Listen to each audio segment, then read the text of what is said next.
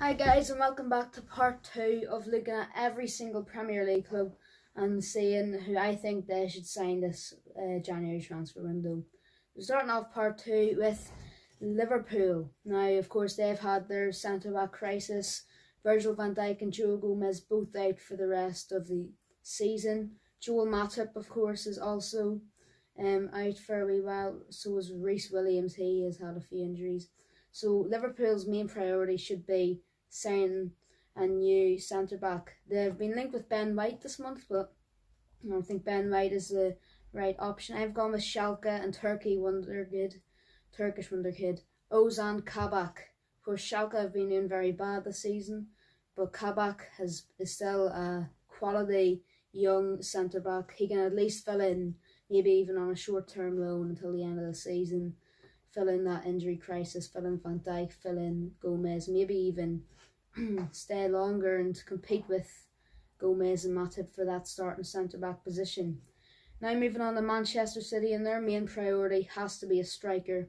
I mean, they've had their striker problems this season. Aguero's been out a lot, and he's most likely going to be leaving this summer. And Gabriel Jesus has had his own injury problems.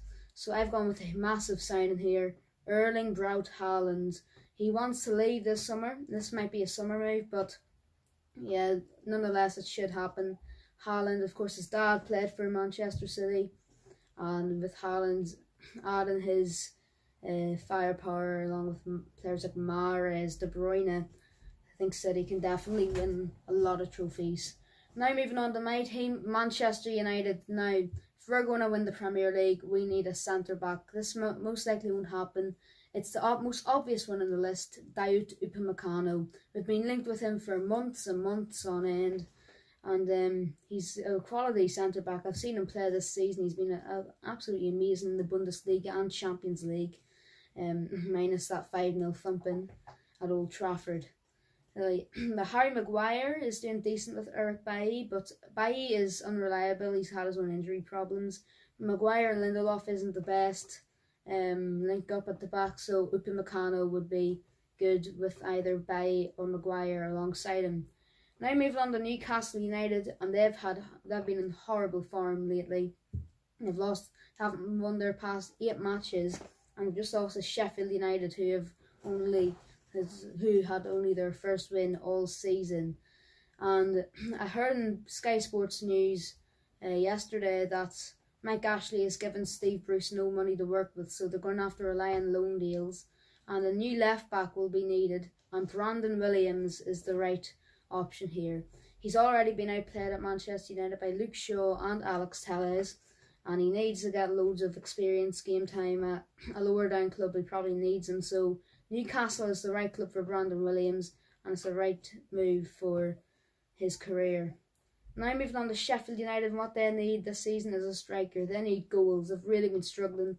They've only scored 9 goals all season, only 1 win and 2 draws in the Premier League. And what better than Odsonne Edouard of Celtic? He's been amazing for Celtic, scoring around 20 goals, even 30 sometimes every season up in Scotland. Can he do good in the Premier League? I think he can. I think he'll prove to be a prolific goal scorer for Chris Wilder's side if he does make the move. And this would be right for Edouard's career too. Although I don't want to see him leave Celtic, it would be right for his career to get a bit of Premier League experience, and right for Sheffield United to get a lot more goals. Now moving on to Southampton, and honestly, I would struggle to find anywhere that needs improvement from Southampton. Their first starting 11 is on fire. Even their bench is great. But I think they need a new young backup fullback, and I have gone with PSV youngster Jordan Teze. I don't know much about this kid. When I was doing my research for him, he came up, and I think he's a decent player. He's meant to be decent. He can also play as a centre back role in case Vestergaard or Bednarek gets injured. I think Teze would do well with Southampton. Now moving on to Tottenham Hotspurs, and well, they need a new centre back, someone to compete with Alderweireld and Davinson Sanchez this season. And I was going to go with Edmund Tapsoba. I've mentioned him on this channel before, but I've decided to go for a man whose contract is running out. He could sign a new contract, but most likely not. Sergio Ramos. He's been managed by Jose Mourinho before. People have been saying he's too old for the Premier League, 35 years old. I think he can fill in for 2 years at Tottenham. Give Alderweireld and Sanchez a bit of competition to see who can start along that back line. They've got Tanganga though, but he can't really compete with Alderweireld or Sanchez, can he? So Sergio Ramos could really help Spurs to push for the title if they're still on a title charge. Now moving on to West Brom, and Sam Allardyce has said a lot of business he hopes will go through this month at West Brom. And he said the main priority is a striker. Now here's a striker who has been outplayed at Burnley by Chris Wood and Gerard Rodriguez. I'm pretty sure you know who I'm talking about by now. Ashley Barnes. He's really been struggling to get into the team. He's been doing decent, but Chris Wood and Gerard Rodriguez have been on another level for Burnley. So Ashley Barnes, he needs to be a starter, and I think he should go to the Baggies, West Brom. So now West Ham, I think they also need a striker. They are unreliable with strikers. Haller's left, and Mikel Antonio has got his injury problems, and Jared Bowen, well, he doesn't really play as a striker, more plays on the wing. So I could have went with Boulaye Dia from Stade de Reims. He's most likely going to happen this month. But I've gone with someone outside the box. Wolfsburg's Wout Weghorst, the Dutch striker. He's been tearing the Bundesliga up lately. The next best Dost at Wolfsburg. And he's already scored like 13 goals or something this season in the hunt from the Golden Boot alongside players like Kramaric, Lewandowski and Haaland. And now, finally, moving on to Wolves. And now, I think they need a new striker. They've got Patrick Cutrone, he could actually go back out on loan.